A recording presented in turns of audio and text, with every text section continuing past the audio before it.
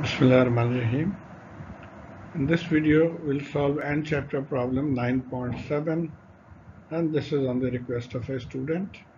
Here we primarily will prove the Euler's theorem. So the question says that if function f, function of phi, is equal to cos phi plus j sin phi, then show that function phi is equal to e raised to the power minus j phi. So actually this amounts to saying that we have to prove that e j phi is equal to cos phi plus j sin phi, which is the Euler's theorem. So this is given from here. The first step we'll do is we'll differentiate both sides with respect to phi. So d phi,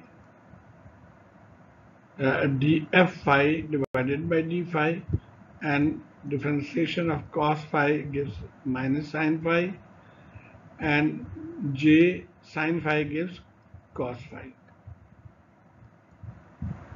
And now minus sign or minus 1 is actually equal to j square.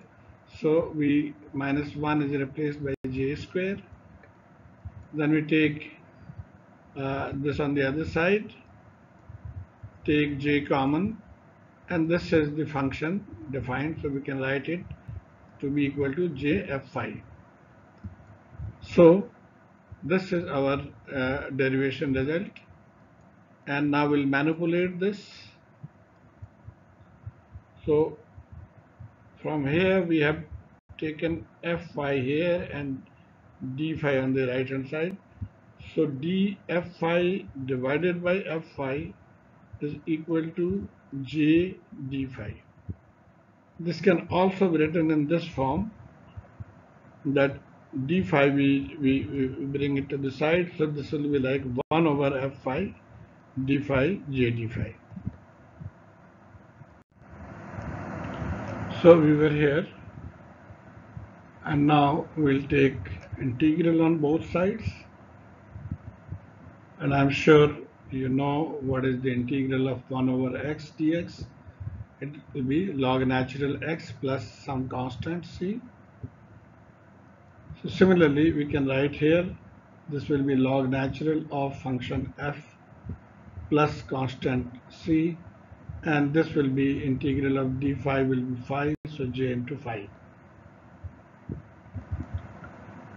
Now we take c, some manipulation actually here on the right hand side, and minus c can be written as log natural a. It could be any value, and just to remove your doubt, I've just taken one example, that log natural of 0.3679 is equal to minus 1. So similarly, log natural of a could be taken as equal to minus c. Now from here we take log natural a to the left hand side, and we know that log natural this minus log natural a can be written as log natural fraction, that is function divided by a, and this is equal to j phi. And now we'll take the antilog. So taking antilog, this will be equal to f over a, and this will become e raised to the power j phi. We are taking antilog of natural log.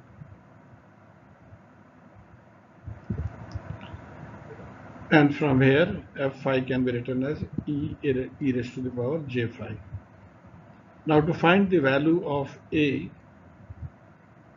or actually this can be written as this function, if you remember, is cos phi j sin phi. So we have written it equal to this.